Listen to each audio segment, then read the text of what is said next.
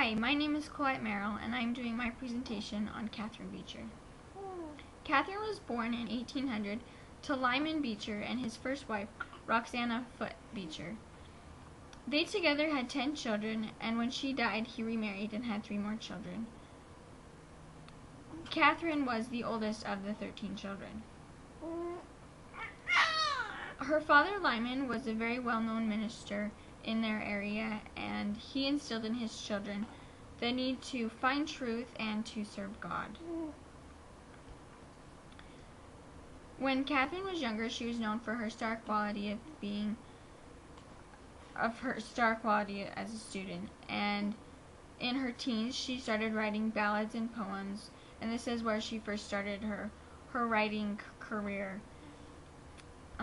Her poems were published in the Christian Spectator, and Alexander Fisher, who was a professor, inquired of the author of these poems, and at this time they started a relationship together, and in 1820 they were engaged. In 1822 he was in a shipwreck accident and he died, and Catharine was pretty devastated by this, so she went to live with his family for a while, and his brother taught her some of the subjects that she would learn in school, and she decided at this time to devote her life to the field of education. In 1823, her sister Mary and her decided to open a girls' school in Hartford, Connecticut, and they were teaching these girls about the home and how to be a mother. After a while, they were able to turn this school into a female seminary. At this time, they were only allowed to learn certain subjects like the fine arts and languages, but they decided they wanted these girls to learn a plethora of different subjects, and so Mary and Catharine hired 8 more teachers where they were more learned in different subjects so that these girls could learn and have a complete education. She ran this school for 8 years, and then after 8 years she left the school to a colleague from the school, and she moved to Ohio with her father. While she was in Ohio, she wrote a book that advocated for free public education. And she also wrote a book that was against women's suffrage. Even though her sisters were for women's suffrage, she wrote against it because she believed that women should be subordinate to men and that they should devote their time to teaching their children. And if they weren't going to be teaching children in their home, then they should be school teachers and teach children there. From the time of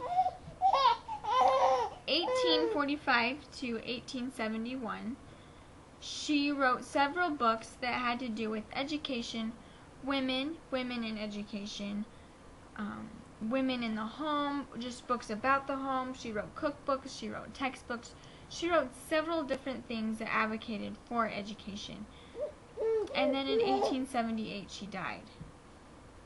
So what was her big educational contribution?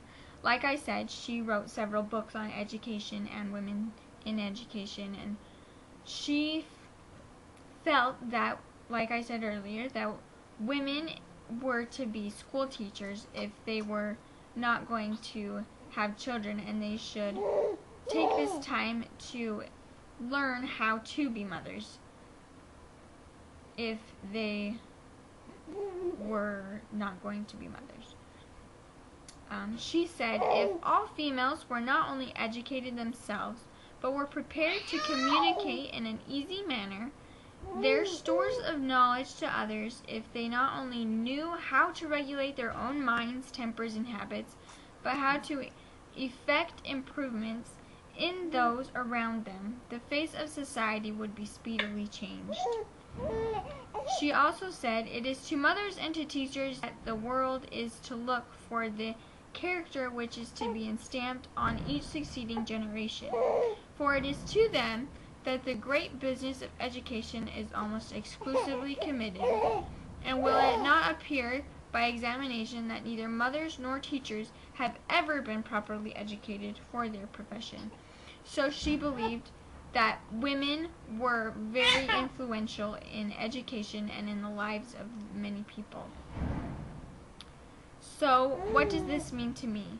Me personally, because I am a woman, I am able to get an education because she advocated for women to get education.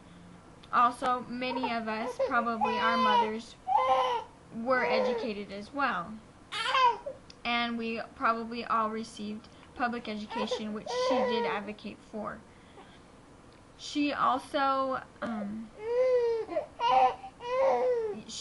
had her Women's Educational Association that helped teachers come out west to build schools.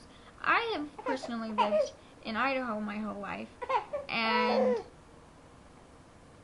because of her help, I was able to get education because she helped them to build schools. Catharine Beecher was truly a major contribution to education.